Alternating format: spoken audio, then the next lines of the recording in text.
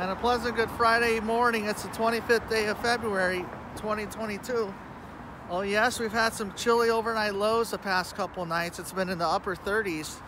Some places were setting records, but it was brisk and only in the around 60 yesterday.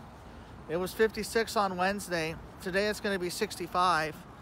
And yes, the Lakers and Clippers are back in action tonight. And yes, the second half is going to be pretty critical for the Lakers and the Clippers, it looks like. But the Warriors just pounded the Blazers last night, 132-95. They're not really the Blazers anymore. Damian Lillard's been missing out. Also, the Phoenix Suns won their first game without Chris Paul.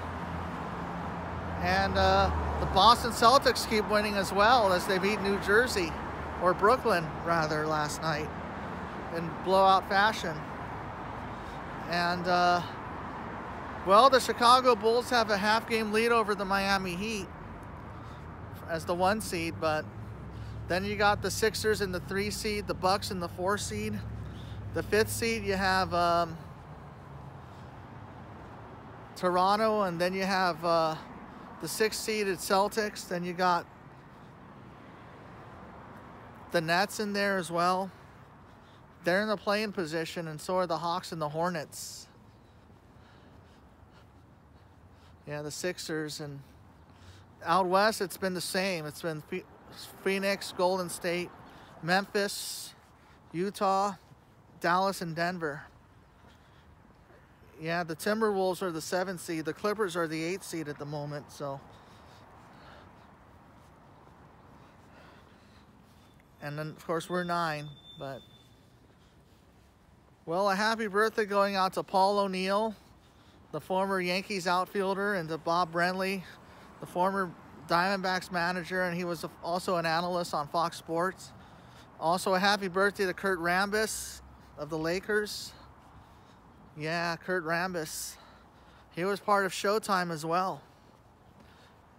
And of course, a happy birthday to the late George Harrison, who would have turned 79 today. Yeah. Well, all in all, we were supposed to have spring training games this weekend, but now we have to wait and see if we can get an agreement done by the 28th. Otherwise, we're going to have games canceled during the regular season, and players are going to lose money now. It's the owners that are being too greedy.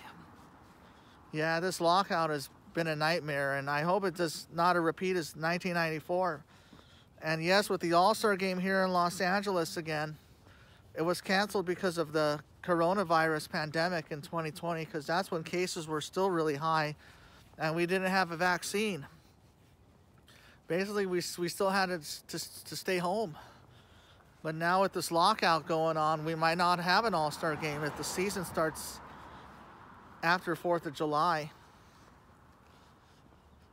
I mean, if we start Memorial Day weekend, I think we'll still have the All-Star game, but I don't know if it's going to be packed to capacity. Plus, All-Star tickets are really expensive. Well, back in 1980, the All-Star game was pretty cheap back then. Yeah, it was much cheaper, and back then you just had to like use a landline phone to call for tickets and pick them up. Yeah, things were much more simple back then. Well, it's good that the Lakers are back, but they have to start winning. They have to win big now. I mean, they're going to have to do it without Anthony Davis. Phoenix got it done without Chris Paul, but that doesn't really mean anything. I mean, Devin Booker can't do it on his own. LeBron can't do it on his own. That's why things were better when Jerry Buss was the owner. And we all loved Dr. Buss. But ever since he passed, his kids took over the ownership. And the front office was a lot better. Back in the days when Jerry West was there, and when Mitch Kupchak was there, and when Phil Jackson was coaching, Pat Riley. The 90s were a lean decade. Well, have a good rest of your Friday. I'll catch you later. Peace.